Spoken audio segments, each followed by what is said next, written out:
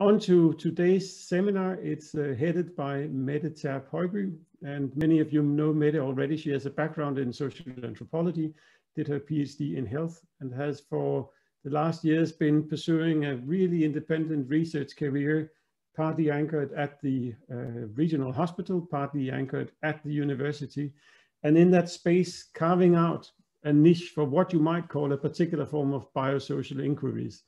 So looking into how is it that the biological and the social is intervened and entangled with each other, in particular in terms of experiencing various aspects of health, and in terms of figuring out how are decisions actually made inside the clinical world.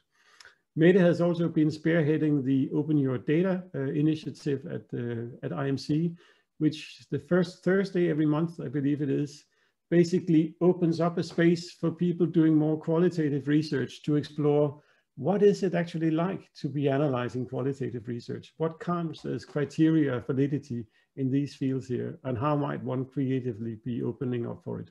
So Mette, the mic is on to you to talk more about what it is we're expected to hear today. Thank you. Thank you, Andreas, for the introduction, and thank you for giving us the opportunity to share some of the early analysis of and reflections on our work from the Borderlands of Living project. I will just share my screen here and hopefully get us on with this. Yes. Yeah, so the Borderlands of Living project has been ongoing since April 2019, and it's hosted, as Andreas said, at the IMC. It's comprising myself and two postdocs, Lise Marie Andersen and Hanne Bess Boelsbjerg, and currently we also have two interns with the project, Christine and Alberte. So today we'll hear some of the early insights from both the research strands conducted by Lise Marie and by Bess in the project. And then I'll start us out here by just a few words of the context and the origin of this project and the overall focus. So this project is, you could say, almost a textbook example of research arising between a clinical setting and an academic environment. And it really came about because I have this position, as Andreas already mentioned, as an associate professor, which spans the two. So in the hospital in 2017, there was an experimental fMRI EEG protocol making its way into the clinic with a focus on patients who had suffered out of hospital cardiac arrest and were not waking up after their initial highly intensive treatment at Aarhus University Hospital. So in an attempt to examine the possibility of using fMRI as a tool in future prognostic work, these severely injured patients were to be transferred to a specialized intensive care setting for early neuro-rehabilitation at Silkeborg Regional Hospital, and they would there be included in the fMRI protocol. So what the protocol was aiming at was a more precise way to diagnose stages of consciousness between the vegetative state and the minimally conscious state, which is important for providing the best possible early neurorehabilitation to target the intervention of this best to the patients. So the protocol had really exciting clinical prospects in this way, but it also raised a number of concerns. So I had a knock on my door from one of the intensive care unit physicians who were really concerned that this type of project, even though it was exciting, could also possibly introduce false hope with relatives and saw a number of ethical dilemmas opening up. And from our discussion, you can say this Borderlands of Living project was made possible. Intrigued by the number of questions and challenges that this type of project opens up, but also really keen to learn more about the knowledge making and the reasoning that involves in this high stake relationship, you could say, between the research setting and the clinic.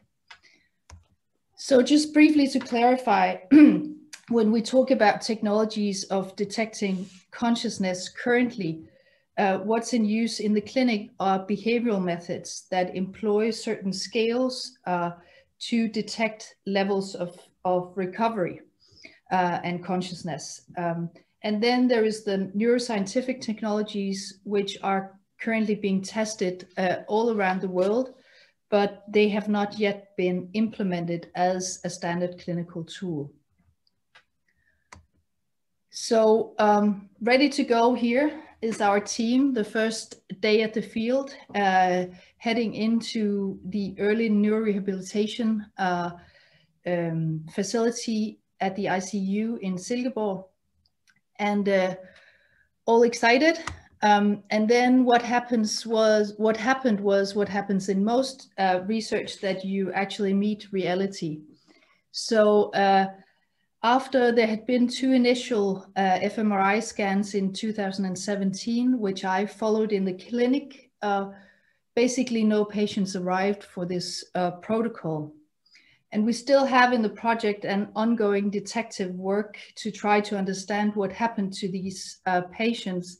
And to make a really long story short, it's about politics and organizational changes. So what you'll be hearing from this project today builds on the material that relates to these early scans, but also to the way we then decided to explore the ideas and the intentions of this type of research through interviews, in particular around the research protocol, and also the ethnographic work we've done to try to understand what's the usual practice of assessment and interactions with patients in a vegetative state or a minimally conscious state in the clinic. So despite the challenges of getting to study what we intended to study, we'll invite you today into this project, which is tied to a very particular clinical setting and the treatment of patients with severe acute brain injury. This is mainly, in our work so far, patients with traumatic brain injury or stroke. And in particular, we invite you to think with us around the uncertainties in this field as clinicians seek to assess consciousness and make prognostications for the future treatment and care, or move towards a withdrawal of treatment. So Lise Marie, you'll take us from here. Yes, thank you, Mette. I'll just start by sharing my screen. So hold on a second. Yes, so thank you, Mette. I'm going to continue on this theme of meeting reality in a sense, because I just want to make a short introduction to where I come from and what my interest is to this project before I go on to discussing our reflections from the project. So I am a philosopher, and as I hope you can see now, my little ivory tower. This is the main picture of a philosopher, at least if you come from outside of philosophy, a person sitting in a distance in an armchair reading a book, concerned about different concepts. And I have also been working on the issues of consciousness, amongst others, but also the mental more generally, from this philosophical perspective, in some sense, of sorting out concepts and defining necessary and sufficient conditions for certain mental states, for example, consciousness. But in this project, let me see if I can get this working. Okay. Yes, I could. Excellent. Good. But in this project, what is happening is really, I as a philosopher is meeting reality in a sense, because suddenly these questions about consciousness are no longer so abstract, but tied to the survival of a person. So for the people that were following of course, the researchers, but the patients in this context, consciousness is really a matter of survival. And that in itself opened up a whole new perspective on consciousness for me, at least. So this is how I came into the project, and this was my first experience of the project. So even though we haven't had much a chance to follow the actual implementation of the MRI and so on, we have been in the clinic, and I have also been around in the clinic and meeting reality in this way. And I think what interests me is in some ways a similar direction towards how something idealized and abstract in cognitive science meets the reality of the clinic. So this is also my focus in the project, is how we go from something like cognitive neuroscience on healthy subjects, making group-based predictions, to having a prognosis for an individual, some person that we have to, or the clinicians have to settle the further treatment and to determine whether to end it or to continue with rehabilitation. So this is this movement, and my interest has been focusing on how uncertainties arise in the implementation of these new technologies. So even though the technologies are kind of brought in order to deal with uncertainties that have arisen in the context of the behavioral methods, there's also some new uncertainties by introducing new tools. And how does this, my interest has been to kind of try to trace these uncertainties and form a landscape of such uncertainties and the knowledge making in this context. Okay, so as I said, I'm from philosophy, and this is actually an anthropological project from the outset. And what I wanted to do in this, my involvement in this project was to try and to combine some of the methods that I have from philosophy with anthropology. And so on a practical level, what I've done is to do some interviews, as Mette mentioned, and I've also been around in the clinic. And of course, I also use the ethnographic observations that Bess has undertaken and Mette has undertaken as background for my work. And I see this, the philosophy and anthropology as two different kinds of way of going into looking at a landscape. So we already talked about the way the philosopher does it, but with respect to the ethnographic research, it's more a question of to go into the landscape and seeing things from different perspectives, and then kind of collecting or producing the ethnographic material and combining the views of many perspectives.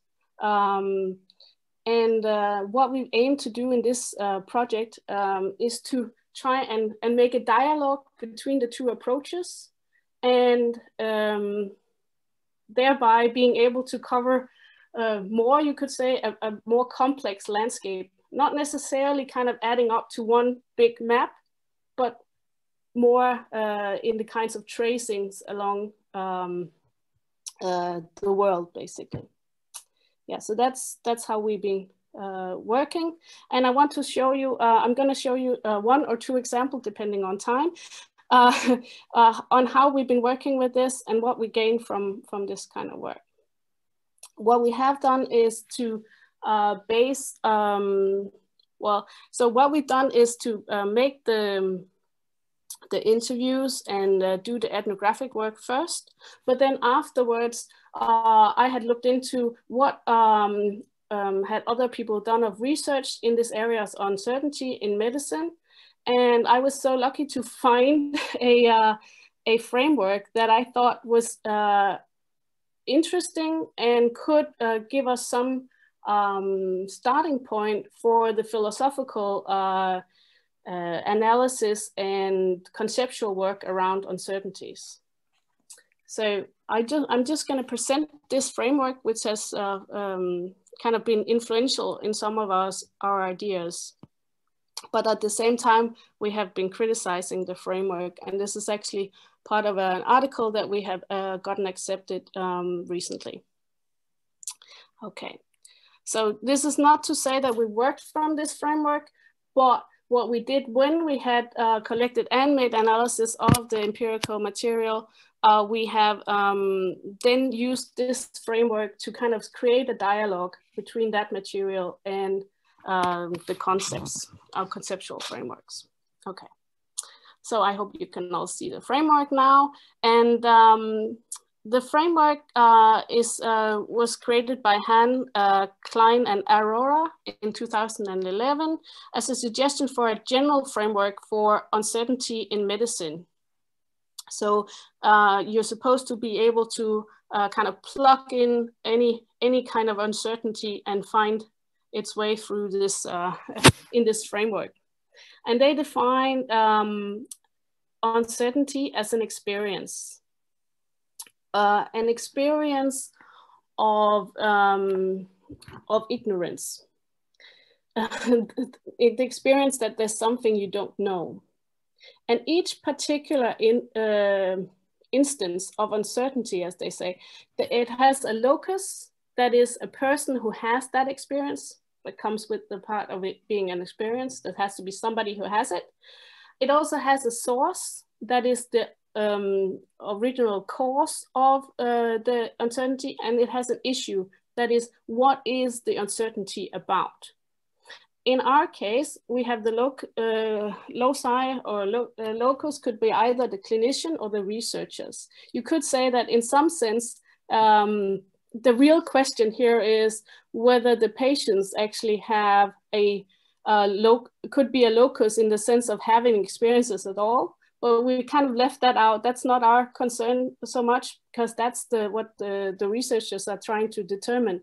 But our locus, the ones we're focusing on, are the researchers and the clinicians. And what I'll present today, I mean, we have been working broadly with uncertainties, but what I'm going to present today is going to be on the issues of scientific uncertainty in the relations of prognostication and making a diagnosis. And Han et al, they distinguish between the two, but we take diagnostics to be part of making a prognosis. If you're not able to do a proper diagnostics, you're not able to do a proper prognosis either. In many senses, what the fMRI scans are trying to do is to improve the diagnostics, so that in order for that to, or when that happens, we can get better prognostics for the individual. Okay. An important thing about this framework is that it also talks about sources of uncertainty.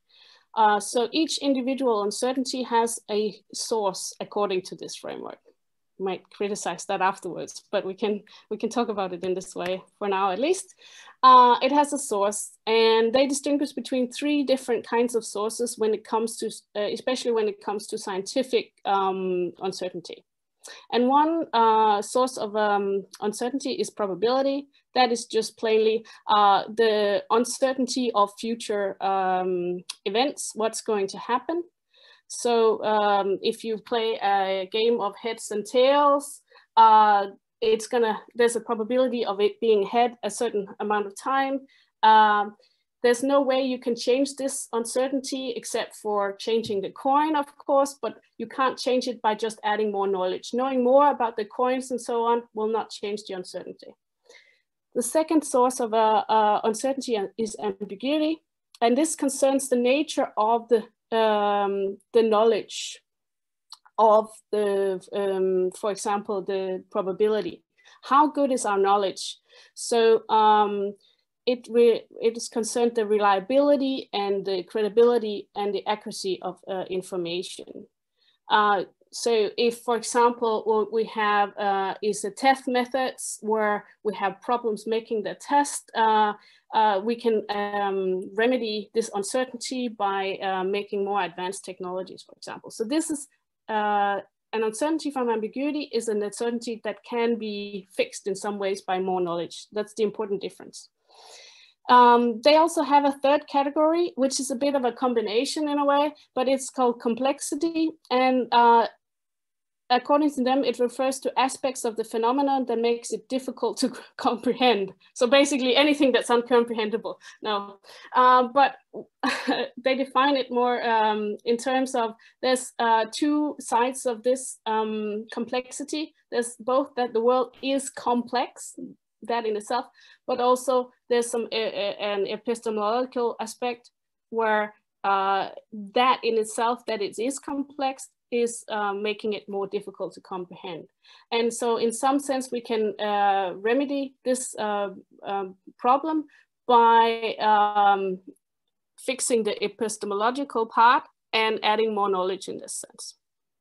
But of course, the complexity, we can only add the ontological part where complexity, things are more complex, we can only change that by reducing complexity, basically. So these are the categories.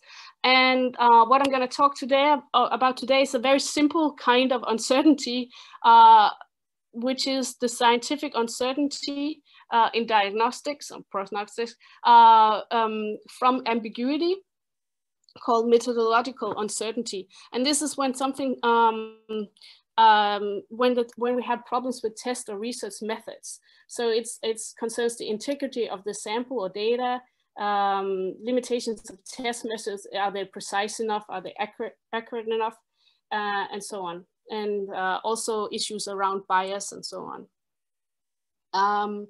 This is contrasted with uncertainty around models or taxonomy, which is more like a conceptual, where you doubt the concept of, can this test really happen? This is not what I'm going to focus on here. This has been a lot of debate about the possibilities of fMRI to actually show or prove, give evidence of consciousness in philosophy, but that's not what I'm going to focus on here. Here it's more the simple methodological uncertainty. And that's because I have an example that kind of shows how we can use this framework to tear apart different kinds of uncertainties.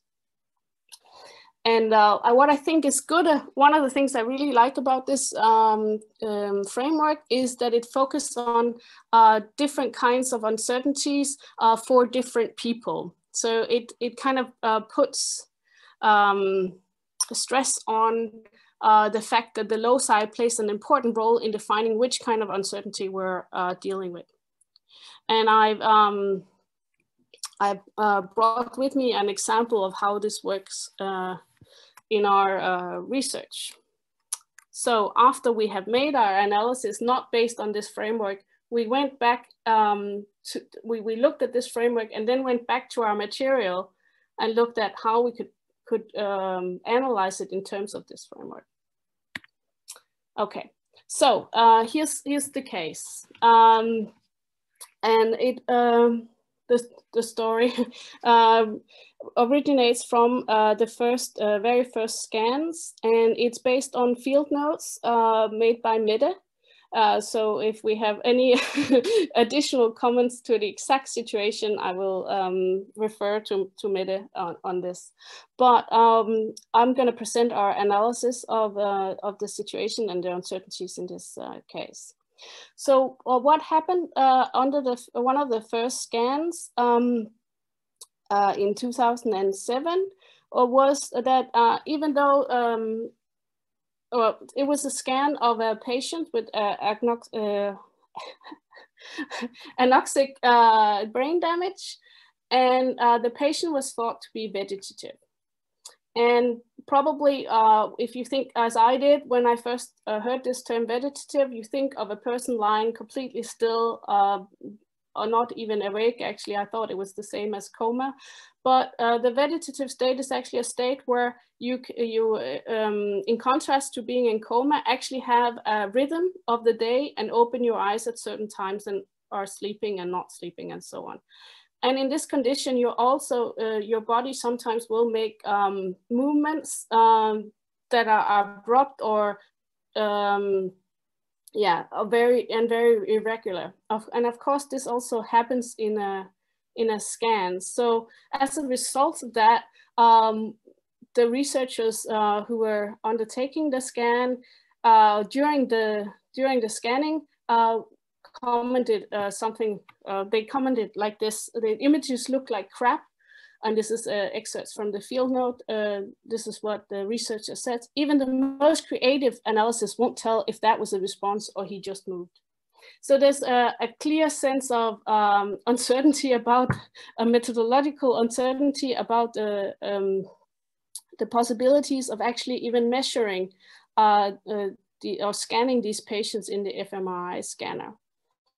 And of course, this is very a salient uncertainty for the particular researchers, and these are researchers who are not responsible for the clinical procedures and the patients, but responsible for the production of the fMRI scan. So what they did subsequently was to introduce a light sedative drug, which could then mean that the patient would lie more still. That's in further scans, but not for this one, of course. That was not possible during the operation. But that would be one way of controlling this uncertainty. Of course, such a sedative drug has the risk of bringing in even more uncertainties, because these patients are already hard to scan in the scanner, and reducing the level of activity, which a drug like that does, brings in another uncertainty. Which is also, of course, from ambiguity and a methodological uncertainty. Okay, but what actually happened during this scan was that after a few days where they had a chance to make the analysis, they were able to filter the results in a way that actually made it possible to find a response.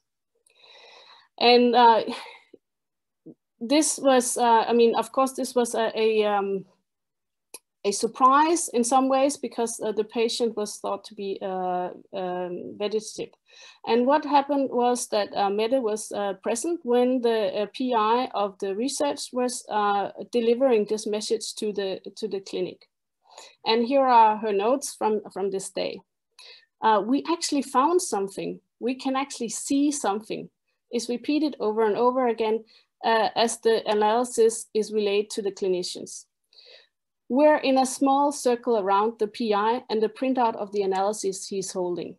He stresses this only means there's a response, as in opposed to maybe like a broader consciousness or something like that. The clinicians are clearly affected by the news. This gives me the chill. It's a bit alarming. This is frightening, are their reactions, while they start discussing if they should re-evaluate their prior decision to suggest to end it here. Okay, so clearly, what happened here was that they were able to provide or to detect a response. And this was a surprise to the clinicians, as the patient was expected to be vegetative. And in the vegetative state, this should be a little response of this kind, and when they were not expecting this. What happened was that the clinicians then tried to think about, oh, maybe I did see a response at the bedside after all, and there was some uncertainty regarding this issue. But in the end, the clinician decided not to include the material, the data analysis in the final briefing of the relatives, and also in the prognostication, due to the original uncertainties that were occurring during the scan. So the clinicians had been present during the scan and had seen the movement, had seen the reactions of the researchers responsible for the scans, and decided that the result was too uncertain to go into the prognosis. So in a sense, you can see here that there's a movement where we have the same issue and the same source of the uncertainty, namely the methodological uncertainty, but there's two different kinds of ways of viewing it at this part of the situation, because we have the researchers responsible who are actually saying, we did actually find something. We're pretty certain that there's something here now. So the uncertainty has been removed. Whereas we have the clinicians who say, well, I'd still believe that this uncertainty matters so much that I don't want to put it into prognostication. And of course, this is because here we have we assume that is because that here we have a more complex situation where a prognosis involves taking into account a lot of different kinds of knowledge. That is, of course, the clinical observations, which were contradicting the fMRI scans in a sense, and also, of course, all sorts of other data and observations from the patients. And yes, so that has to be integrated, and that's a complex situation. And so, in this sense, the uncertainty from before is kind of changed into a new setting where it's surrounded by other uncertainties, which determines it to be more uncertain in a way, and not standing in the way of making a decision on that in prognostics. Okay, and so it cannot be remedied in the same way. So that's the example. Just have to be able to see the clock on my screen. Okay, so so we have two different types of uncertainties in this sense, and but also a kind of different reactions to how uncertainty is spelled out, even though they have the same sources and the same issues. Good. So reflecting on how we have used this and what it's good for, this framework, you could say, I think it provides a possibility of tracing sources and issues, as I just did, but also that it also provides a possibility of recognizing uncertainties that are not necessarily present in the situation. That is, for example, there was not much concern about conceptual uncertainties, as I mentioned, which has been a huge debate in philosophy, but which wasn't present, at least when the action takes place. But also there's a risk what I found when I was trying to go from this framework and use it on our empirical material was that there's really a risk of focusing on specific events of uncertainty and, spelling out the source, the issue, and the loci, but then neglecting how it's changed in the situation, and how context actually plays in on this uncertainty. So in a sense, even though they have the loci in their framework, there's a tendency to neglect how the context of other uncertainties will affect our conceptions of uncertainties. And I think this is something to work further on, but that was one of my reflections on this. Good. Okay, so I want to now give you another case, which says a little bit more about our methods. So this first case was how we have used the framework and how we have seen some of the landscape. Of course, this does not cover all the uncertainties that we looked into. This was just one example. We had a lot of other different kinds of focuses also in that framework, for example. But I want to give you another example also of how combining philosophy and anthropology also in our own work, how that worked, from my perspective, how we can use the empirically produced material to get a knowledge that I would not otherwise have gotten with my usual methods. And let me see, just hold on, so sorry. Yes, so this was the case. I think this happened when we were looking at, in the empirical setting through interviews, at what happened when they were developing the paradigm for the fMRI study. So at first glance, it seemed like that they were developing a new, paradigm for this research. And at first, it seemed like this way of developing the paradigm was incompatible with standards of good research practice. But what I want to explain is that through our observations and interviews and looking through the material a second time, we became aware that actually that was also part of managing the uncertainty in the clinical situation. And that's uncertainties that would not arise in the context of kind of everyday cognitive neuroscience on healthy subjects.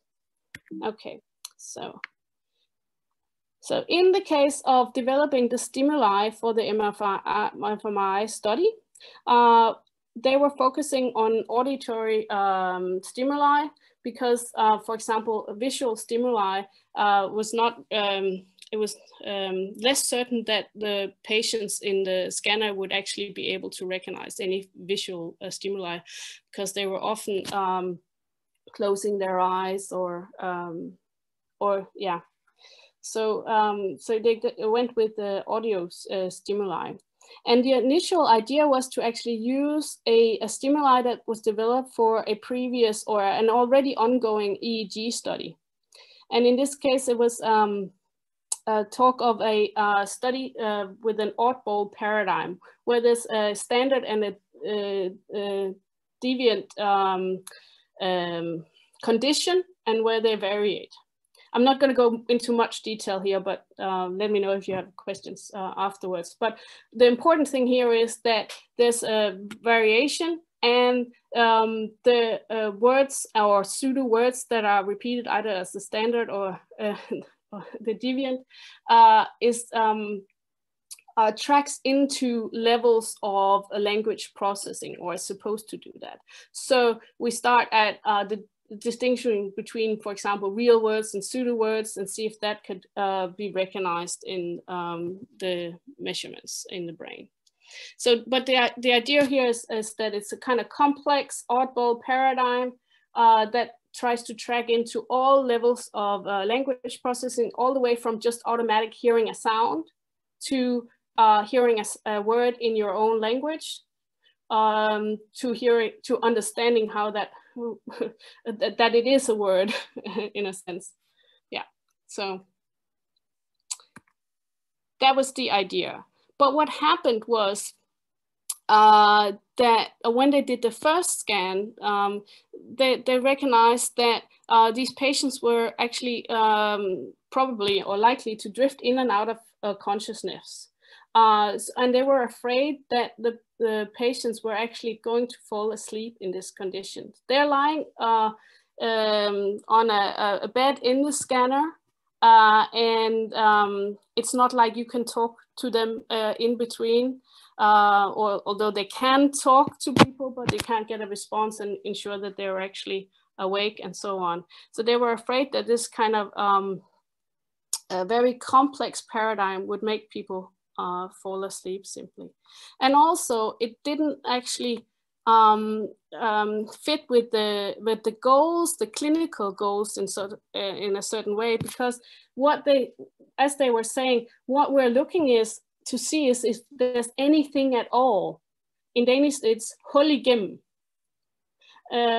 Are we able to break through to something or not? And all the levels of different processing does not seem so important in this clinical setting. It's more like a biomarker of, is there something or not? So in light of this, the researchers chose to develop a new paradigm a new stimuli and paradigm, which they thought were, where they thought that they could keep the person awake. And what they decided to was to use some popular music, and as they called it, for full blast, on full blast, and a simple contrast paradigm of playing the music and not playing the music, and playing some music with lyrics and some not. Now, the problem was that this was already ongoing, and the tests were, going on. So they were unable to test this on healthy subjects first. And this is, of course, not the standard procedure in cognitive science. And so there was a weighing of the uncertainty in this case, the uncertainties of making sure that we were able to measure the right things in the clinical population, and the uncertainty of not having a stimuli and a paradigm that wasn't tested. So basically you can see it in two ways, either as introducing new uncertainty by introducing a new stimuli, by not complying with standard research, general research standards, or you could look at it as we did the second time, which was, well, this is actually also a case of weighing up uncertainties, because the stimuli was, the original stimuli was thought to be too complex for the goal. And also, even the original stimuli was actually not tested in fMRI. It was developed for EEG, and there's also some uncertainties crossing that different technologies. So I put this as an example of how, going from something ideal in a sense, and then meeting reality in a certain sense as well, and weighing up the uncertainties. I'm not necessarily saying that there's any right way of interpreting this of the two, or I'm not want to go in that direction, but just saying that there's different ways of looking at it. Yes, so that was what I had my examples of how I have worked in the project and the uncertainties that I have been focusing on, and also how I view the relation between philosophy and the empirical material and the anthropological aim of the project. So that was me.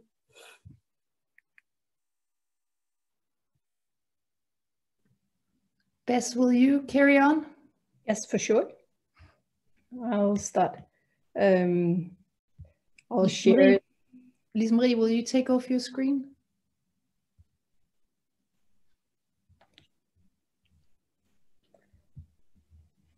Well,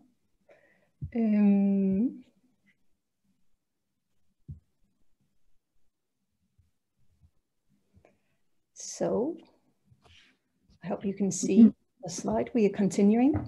So I will read up from a paper just to be sure to get the quotes precise, because as mentioned, our project is connected or concerned with both the professional practices at the clinic and at the research setting. So this part of the talk is based on the ethnographic fieldwork that's taking place in the clinic between May 2019 and January 2020. So we will start walking this landscape together. My objective for sharing excerpts from the field is to highlight the process of knowledge making around these patients with a specific interest to unfold the social practices involved in the clinical assessment of consciousness. Some of these social practices are indirectly or directly ascribing personhood to the unresponsive patient, as I will discuss later. And this seems to be an important feature, both in relation to the processes of knowledge making, as well as from a societal point of view, as ascribing personhood to the unresponsive patient influences the potential of the healthcare professional to interpret eventual signs of contact, consciousness, or awareness as systematic responses from the patient, which is important for further neuro-rehabilitation. So, I don't know why it started from the very beginning. I just have to shift through. Sorry, it takes a second. So I would like to invite you into the setting and introduce you to the subtleties involved in determining consciousness in patients who are perceived as either being in a vegetative or a minimal state of consciousness by sharing an observation from the fieldwork. Before entering Peter's room, a young man aged 21 who suffered a severe head injury due to a fall from a window on the first floor, Lise, a nurse in her mid-30s, states that she no longer expects to receive a response from Peter because his condition is so bad. She explains that earlier on in his trajectory, there had been islands of contact where those at the unit could communicate with him. This was done by asking him to look up when he meant yes and down when he meant no. But this ability has disappeared and they no longer see improvement. But that's why it's good to work with someone who's a bit more inexperienced and still open to the fact that something might happen. Lizzie says, while pointing to her colleague Judy, who takes part in the care. One of the first things that Judy notices after saying hello to Peter is that he has a visible boogie in one nostril. Judy explains to Peter that she will remove it, and while doing so, she acknowledges that it seems uncomfortable to him. A little later, during another care routine, she asks, Peter, does it hurt? Peter releases a big sigh. I know you don't like it, Judy responds. In this small excerpt from the field observations, the expectation of the patient's inability to interact in a meaningful way by signaling with movements of the eyes is contradicted by adjusting to subtle reactions and sounds coming from Peter, which indicate that the nurse's actions are influencing him. This exemplifies an everyday care interaction at the unit. At the same time, it is also an example of the subtle interactions between healthcare professionals and patients with severe brain injury, where personhood is ascribed through social practices, entrusting certain preferences, valuable relations, moods, and sometimes even humor to the patients in this marginal borderland of living. Clinically speaking, these patients are, as mentioned, categorized as either being in a vegetative state or in a minimal state of consciousness. And both these categories reflect an ambiguous state of consciousness, which creates this clinical uncertainty about the potential for rehabilitation. And such categorization of the patient's state of consciousness is extremely difficult, partly because it may fluctuate over time, and partly because the prognosis depends on a number of individual specificities relating to factors such as age, neuroplasticity, location of damage to the brain, and origin of the injury. And still, these categories are important for the clinical decision-making around the trajectory of the patient. So to zoom in on the relation between the interpretation of states of consciousness and the social practices involved in this kind of knowledge making, we will explore how healthcare professionals use multiple technologies in their clinical interaction with these patients and how these technologies are integrated into the social practices related to ascribing personhood to the unresponsive patient. In our research, technologies are understood in the broadest sense and range from brain scans to close monitoring of vital functions, and also include the clinically based sensory practices to assess the ambiguous states of consciousness. In regard to the monitoring, it serves several purposes, as the unresponsive patients transferred to the intensive care unit also have a multitude of medical needs to be attended to. So monitoring helps to secure the survival and stabilize the physical condition. This is supported by measurement of temperature, oxygen level, respiration, heart rate, and the need for nutrition. Along performing medically relevant observation, this 24/7 hours monitoring also enables the healthcare professionals to use the variation in these measurements as indicators for their interaction with the patient, thereby assisting them in practicing personhood. An example of the social practices involved in the close monitoring is to be found when observing the actions taking place around Julia, who has been admitted shortly after a car accident. She's a woman in her mid-20s.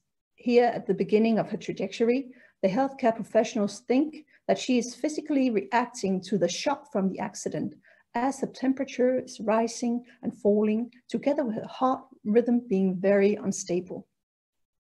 At the same time as they are closely monitoring her to adjust her medicine and initiate other kinds of treatments, they use the changes specified by the monitors as an account of emotional reactions to different sorts of stimuli.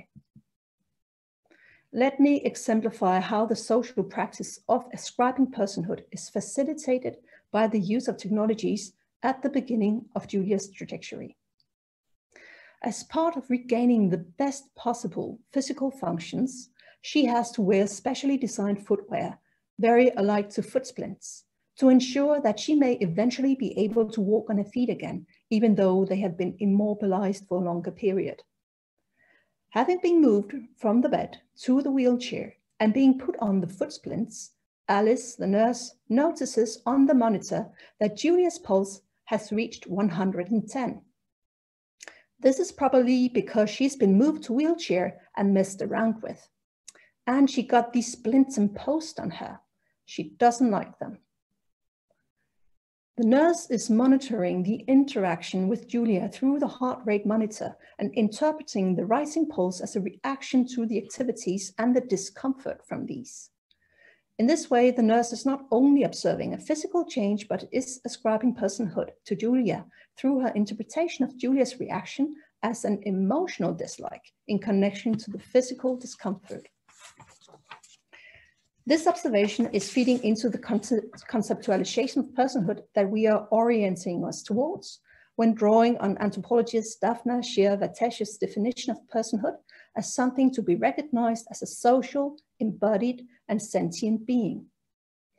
With this definition, we seek to trace personhood as shaped through the interaction between the nurse and the unresponsive patient, namely that the patient is understood or expected to be social in terms of responding to input from others, and embodied, understood as capable of performing certain bodily tasks, and sentient in the sense of having self-awareness and some continuity in regard to one's life history. This expectation of a manifestation of personhood seems fundamental for the negotiation of clues, emotions, responses occurring as the healthcare professionals are seeking to determine the patient's state of consciousness. When contrasting observations from Julia and Peter's trajectory, where the entanglement of personhood with the interpretation of the subtle sensation is played out quite differently, we may see this more clearly. In Julia's case, hardly anyone believed in her recovery in the beginning. Jackie, a nurse being only a few years older than Julia, describes that the thing that Julia does with her mouth, which looks like the movement babies do when they are suckling, is not a good sign. Instead, it indicates that the reptile part of the brain has taken over. Therefore, Jackie does not believe that she will recover. Rather, this signals that she will become a vegetable. But on the other hand, she has a strong body, Jackie says. Another one of a very experienced colleague shares the same opinion. I do not believe in it, but one should never extinguish hope. She claims to have seen something like miracles on the unit before. This characterization of Julia as a patient without much potential for rehabilitation is supported by those subtle observations done across the disciplines working on her recovery. For instance, one of the occupational therapists forces her eyes to open to check in on her, but is not able to establish the sense of contact with Julia. This is a common experience among the healthcare professionals in the beginning of her trajectory, which is also expressed during a caretaking situation where one of the nurses tries to interact with Julia in connection with having to check up on her diaper. Julia, I just have to see if your diaper needs to be changed, the nurse says before checking up. And then to make the interaction more mutual, she asks, can you just look up here, please? Lisa, the nurse, awaits a response. Nothing is happening. When being outside the room, Lisa explains, I don't think there is contact. If she looks me in the eye, it seems random, like a coincidence. Working with establishing eye contact and using the movements of the eyes as a tool for communication is very often a part of the early neuro-rehabilitation, as the patients are silenced due to the tracheotomy and commonly challenged to be or by an inability to move. But focusing on the eyes to establish a clear sense of the patient as a sentient being might also occur spontaneously. This happens in a situation where one of the other occupational therapists, Rahim, is about to make Julia ready for the transfer from bed to wheelchair when she suddenly opens her eyes. "Oh, it's good seeing your eyes," Rahim immediately responds, but without evaluating whether this was a sign of her being consciously present. Simultaneously with determining whether it is possible to establish contact with Julia by looking her into the eyes, Peter is still being monitored, but with the before mentioned anticipation that he is not capable of re-establishing the previous use of eye movement as a communication tool. They still notice when he's spontaneously looking at someone, like when one of the younger nurses is gently rubbing lotion on a sore area on his head, and he's then opening his eyes. "Are you watching me, Peter?" The nurse jokingly responds to make him aware that she is noticing what she conceives of as an interaction.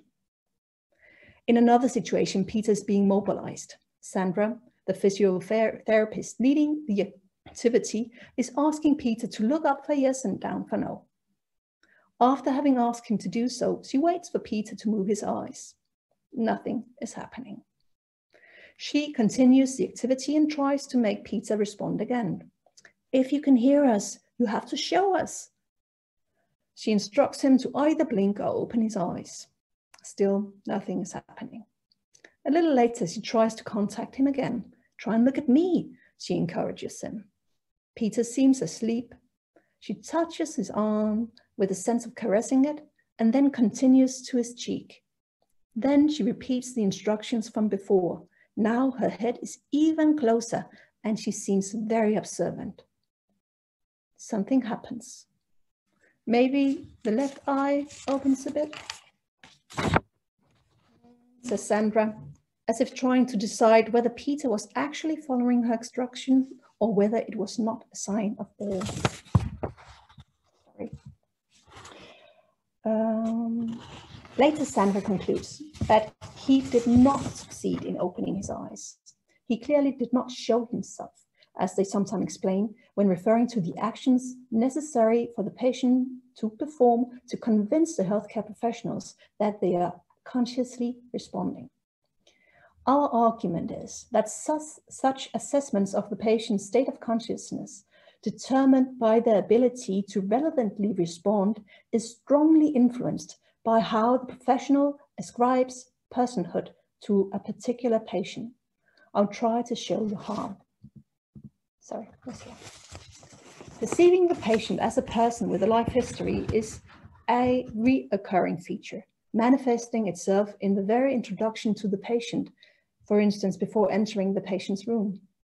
Right after having mentioned the most salient physical issues, a short characterization of the patient as a person is taking place. In the case of Julia, one of the first things being mentioned is that she is a mother with a son about 1.5 years old. The family was driving together when the car accident happened. The car had a frontal collision with a truck, just as she had loosened her seatbelt to find the pacifier for their son. That was why she was injured so hard compared to her husband and their young son. When talking about Julia, the family is always in the forefront, and as the relationship between the young child and her as a mother is one of the concerns that the healthcare professionals discuss. When including her relatives in the recreation of her life history, the healthcare professionals both listen to the stories of her previous life and engagements and observe the different levels of involvement that the closest relatives manifest.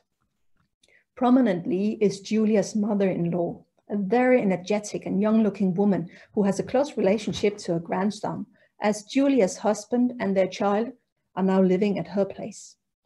She wants to be able to support their emotional and practical needs. Julia's mother-in-law is very present at the unit, trying to come by every night to give Julia a neck and foot massage. This frequent presence of Julia's mother-in-law and her husband and son manifests Julia's identity as a mother, which is considered by the healthcare professionals when ascribing personhood to Julia. The continuity of her life history is not only manifested through the regular visits, but also through the actions taking place at these visits. During a family visit, her mother-in-law tries to establish such a continuity of Julia's identity as a mother. While having her grandson on her arm, the mother-in-law shows him the photo where he and his mother are together. She points to the picture and says, "This is your mother," and then points to Julia saying, "This is your mother." She repeats this movement many times as to make clear that his mother on the photo is the same as the one in the wheelchair. The personhood built around Julia is not only the one of a young mother, but also one who deserves a chance, meaning being referred to the next level of neuro-rehabilitation. From the perspective of her mother-in-law, Julia is a fighter and has a strong will. She's therefore capable of working her way through these obstacles that reduces her ability to take contact with her surroundings. The healthcare professionals in charge of the decision are of the same opinion, that Julia deserves a chance, even though she has not yet shown any clear signs of consciousness. Ascribing personhood to Julia influences both relatives and healthcare professionals' understanding of her potential for neuro-rehabilitation. The social practices involved in constructing personhood around Julia are present during the clinical interaction, but also very strongly during family visiting, where the healthcare professionals would be witnessing how they insist on her identity as a mother. Personhood is here constructed on two levels: by an immediate interaction where physiological responses are interpreted as emotional reactions, and by connecting Julia's life history to her present state of being, so that her surroundings are allocating a previous personhood to her. Julia's trajectory is contrasted by the decision to terminate Peter's neurorehabilitation and refer him to a nursing home where no specialized neurorehabilitation is being offered. As one of the doctors explains, he might end up dying of pneumonia, as he's been extra vulnerable to the infections because of the permanent hole from the trajectory. When constituting personhood in relation to Peter's trajectory, one of the things being mentioned is his family situation and his previous drug abuse, which may have served as a kind of self-medication to handle his diagnosis of ADHD. As one of the nurses explains before entering the room, the family has not been in contact with him for 5 months prior to the accident because of the drug abuse. The absence may have influenced the way the family has handled the accident, as they seem very detached, she reflects. The family consists of 6 children, where several are still minors, keeping Peter's parents busy with attending to their needs. In addition to these explanations, the nurse adds that they have experienced a loss of a child before, which may influence their ability to cope with the situation. In Peter's room, the rare presence of family visits is recognizable in the withering flowers, contrasted by the many family members at the printout photos pinned at the board across on the wall, visible from the patient's bed. When discussing the termination of Peter's stay at the unit, the leading nurse refers to the blended information stemming from his previous condition as a drug user and psychiatric patient, as well as the nature of the accident, which has been investigated by the police as an attempted suicide. The leading nurse firmly insists on having provided Peter a chance to show himself during his prolonged stay at the unit, but they don't see any progress in his condition. To support their decision of terminating his stay and referring him to municipality care, his life history is woven together with negative expectation of his brain's plasticity, stemming from both the use of drugs and having a psychiatric diagnosis. It appears as if Peter's personhood becomes questionable, partly because of the impressions of having a hard life, and partly because no one is maintaining the living condition or connection to the one he once was. By not insisting on the need of a continuation of his life history, he's slowly fading as a person, which could be observed when some of the healthcare professionals shared their thoughts on his condition while still being in his room and speaking of him. The insecurity in determining his responses as cognizant also indicates an influence of the overall understanding of Peter's personhood. They see him as someone who may have given up and possibly decided to end his life. And the fact that his family has withdrawn from him adds to the conclusion that he does not have much to live for. Constituting personhood around Peter is still depending on the two levels mentioned before, through the immediate clinical interaction and the reconnection to his previous life. But in contrast to Julia, it seems like the personhood ascribed to Peter by aligning him with his previous life history is marginalizing the few and uncertain responses that he might have expressed. Here, his life history influences the construction of personhood by limiting the importance of the immediate interaction taking place. And as his responses are neither clear or systematically repeated, the healthcare professionals can conclude that he has not convinced them of his potential for further neuro-rehabilitation. So, what did we learn about the knowledge making taking place in the clinical setting when focusing on the construction of personhood through observing the social practices around patients with disorders of consciousness? Firstly, this part of our study shows that knowledge making is a social practice exemplified by ascribing personhood to unresponsive patients. And secondly, the ethnographic observations demonstrate the subtleties of how the social interaction with the patient can be interpreted in the clinic as a reconstruction of the patient's life history, and thereby contain elements of an evaluation of the patient's life quality rather than their clinical potential for neurorehabilitation.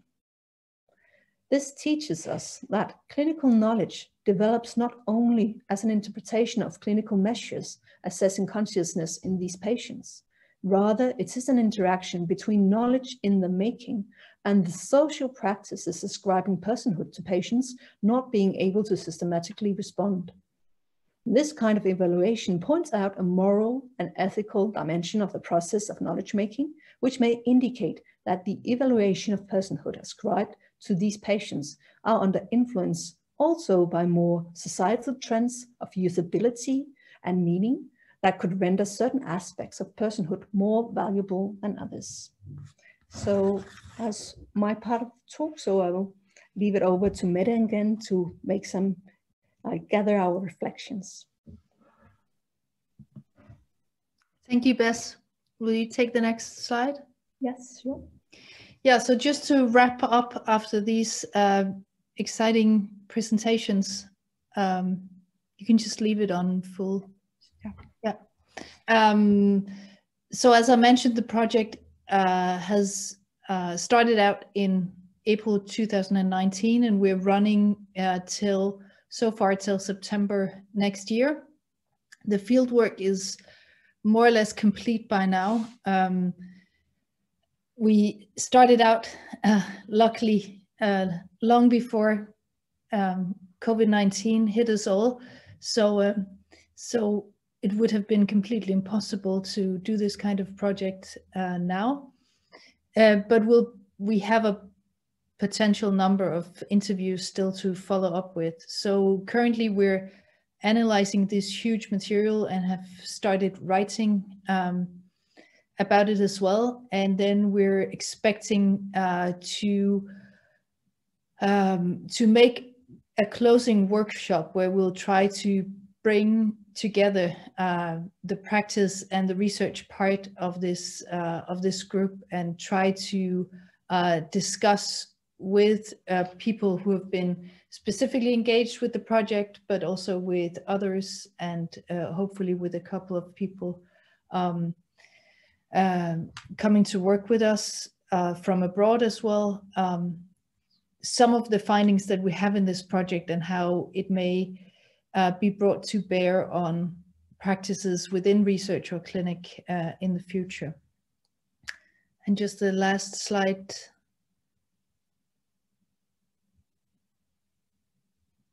Yes, just the Lise Marie mentioned the work on uncertainties has been accepted for publication. So that's the lower one of these two references that we have out now, and the other is a commentary to another work about doing functional neurodiagnostics and how it affects families' decision making. Thank you all.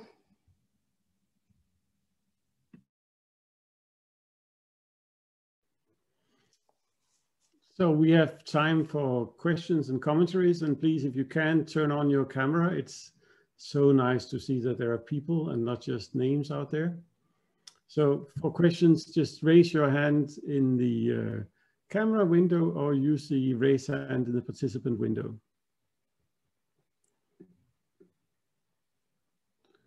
Yep. Any questions? Who wants to begin?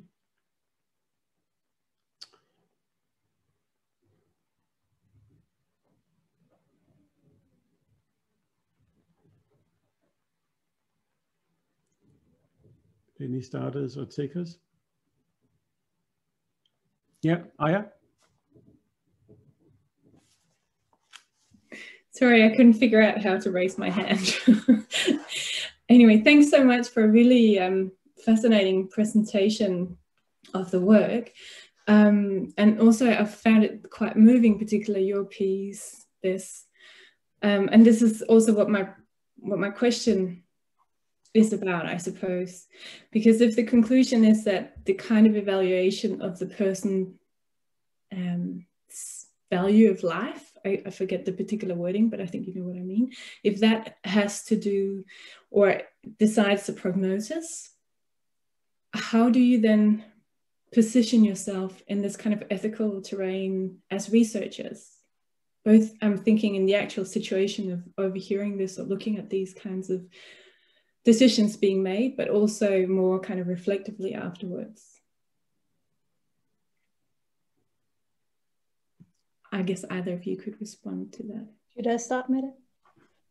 Well, as I was the one witnessing it, you may say, of course it provokes a lot of thoughts, but it's also, I think it's in a way, it's very hard to have an opinion on it when you are at the clinic, because you have to trust their decision, and they might, you know, articulate it in specific terms to make it understandable for you as a researcher, but they've been with him for 9 months. So it's quite a long time to stay in a unit like that. So when they say, well, he had a chance, they really gave him a chance in many ways. But nevertheless, when they are explaining their decision, they are drawing on these features from his personal life to say, well, maybe it is better, you know. And it's very, in a way, it's very questionable, because if they're only relating to, you know, measurements and saying, well, we really can't see any signs of consciousness, then you say, okay, it's a clear case. But when they have this kind of stories woven into their decisions, it becomes it's a different landscape that you have to navigate.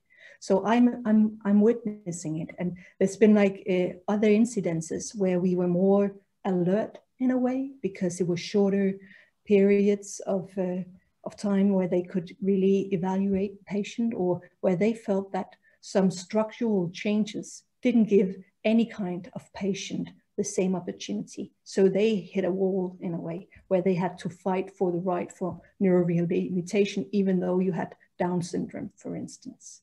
So Well, it's a very difficult area to work with.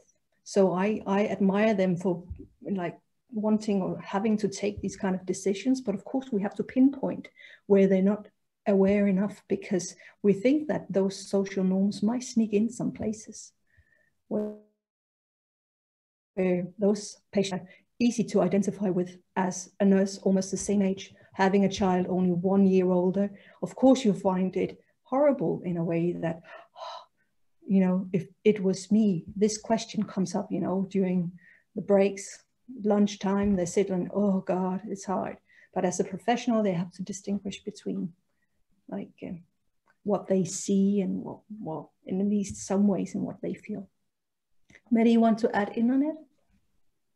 No, thank you, Bess. I think that's a really excellent kind of reply, also to again stress the kind of the way that the uncertainty also builds up in these kinds of decision-making processes. And I think it's not much spoken of, but widely acknowledged actually within the practice of medicine, that there are these types of biases that sneak in and that introduce certain types of inequalities that are really, really difficult to speak about, introducing them into who gets to treat patients, who gets access to certain treatments, how it differs. And it's very extreme in this case because we're talking about, well, not in this case ending treatment, but basically getting a treatment that is definitely gonna place this person in a less advantaged situation than a continuation of the neuro-rehabilitation. But you can definitely see it, the same type of inequalities also in cancer treatments or in surgical options or things like that.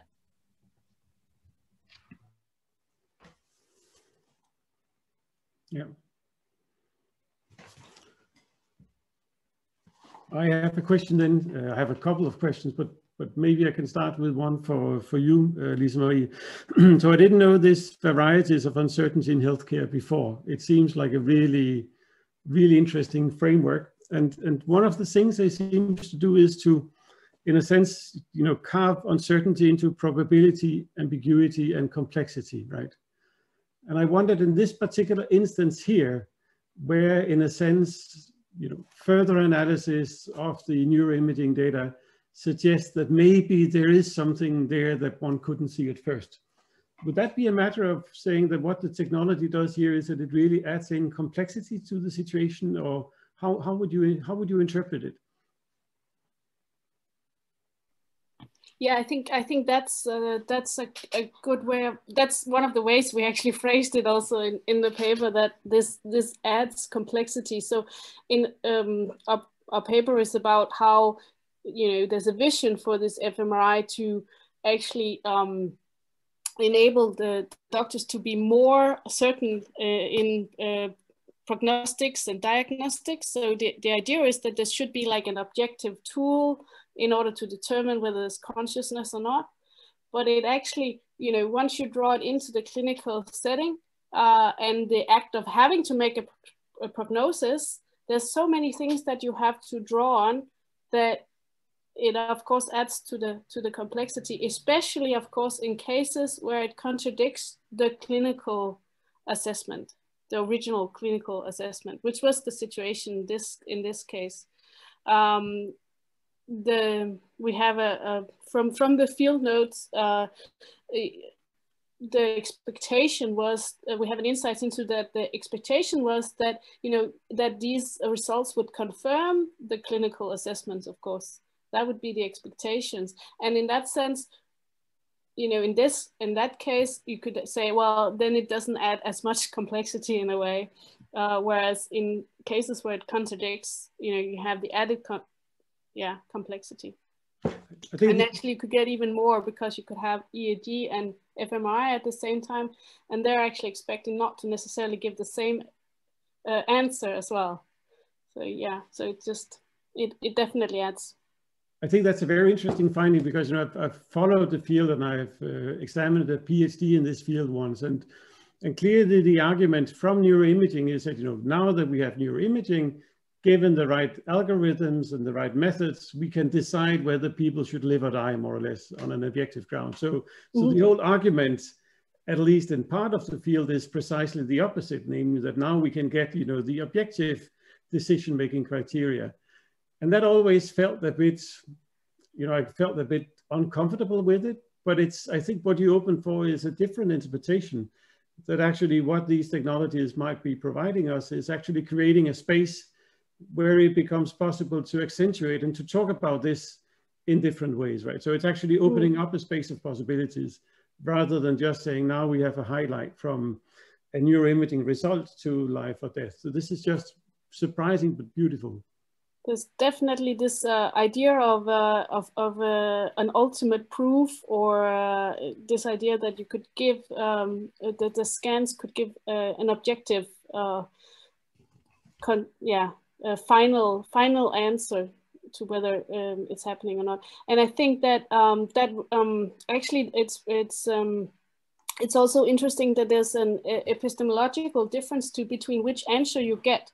So if you get a positive answer, that would be more, then you know that there's some kind of consciousness, whereas if you get a negative answer, you can actually not use this kind of findings as an ultimate proof. In any case, because there's so many other uncertainties as in the process itself. Even if we have a perfectly worked out paradigm, and the research is at a later stage, because that's important as well. We're investigating the research at the very early stage. So, but even when we have developed this research, we have to assume that the person has been awake in the scanner, and that they have, they might drift in and out of consciousness. So you never know when, at the time of the scanning, what the result will actually be, and you'd have to have several scans at least to determine,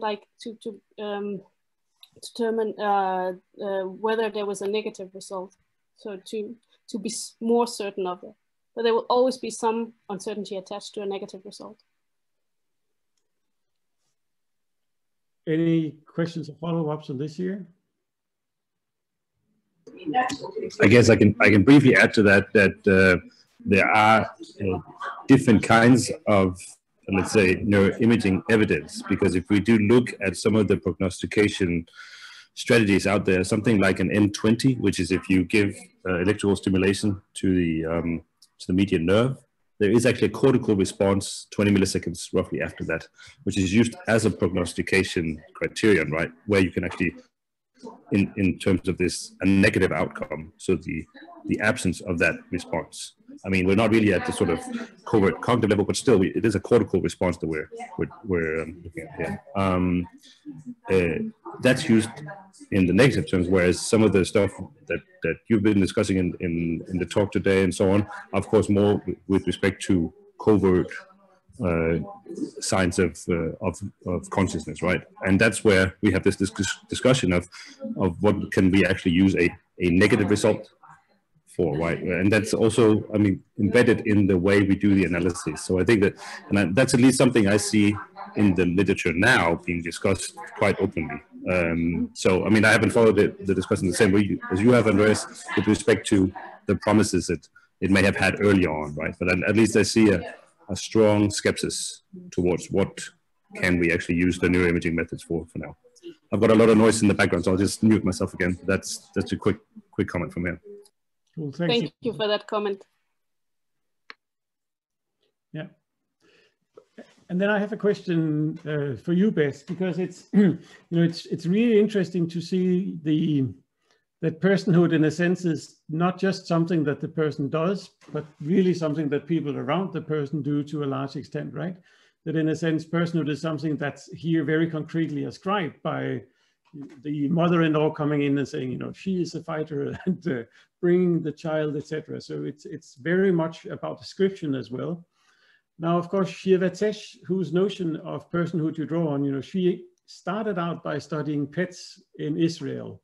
And her point seems to be that, you know, people do very much the same things like pets, that they can become part of the family through exactly the same processes that you describe here. But it seems to me that one of her take-home messages is that certainly among pets in Israel, but maybe more worldwide, you know, you can easily just as fast make them into non-persons as well, and take them out of the family and take that aspect of personhood away from them. And I wonder whether you see similar processes ongoing in the clinic, that in a sense, and that could be very interesting to follow, you know, just as what does it take to grant a personhood status to that vegetable, that some would call it, it's a very interesting metaphors of living organisms, to that vegetable, you know, the vegetable is not a vegetable, but a person, but then at some stage you can almost depersonify it and it can become a vegetable or a non-thing again. And have you followed that process as well? It's, thank you for mentioning it. It's a very interesting line of thought.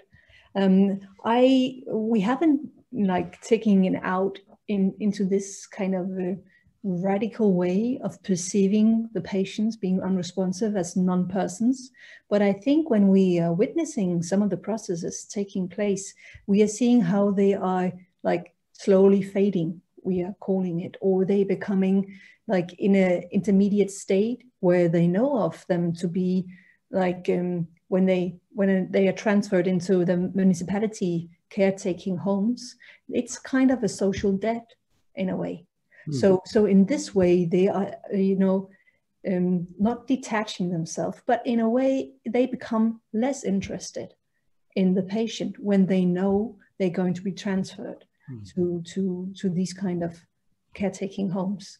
And it's interesting for me as a researcher as well, because I had to notice in one of my notes that when they talk about patients in that way, the healthcare professionals, I as a researcher also had like a different kind of perspective on the patients, like being less interesting or having like, oh yeah, but they are off, or they are not, you know, they are not conceived as interesting subjects anymore. And I just had to notice my own reaction to become aware of this kind of, I don't know if it was difference in the engagement or whether it was the story told about the patient, because if you dive into it, there was a lot of negotiations taking place in these situations, whether they were present or not present.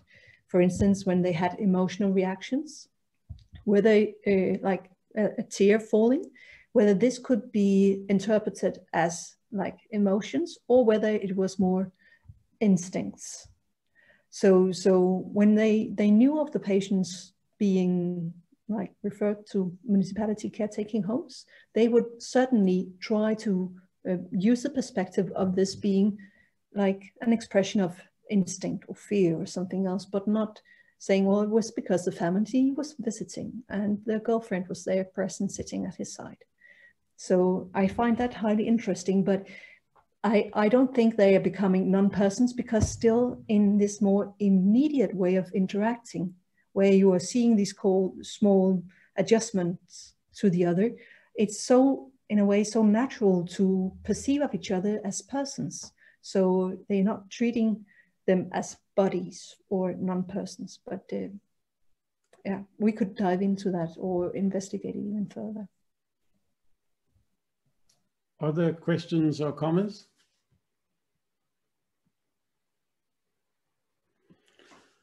So thanks a lot, Mette and Bess and Lise. It's really interesting view on not just consciousness and brain scanners, but also people and persons and relatives. Join in also for the Open Your Data discussion on Thursday.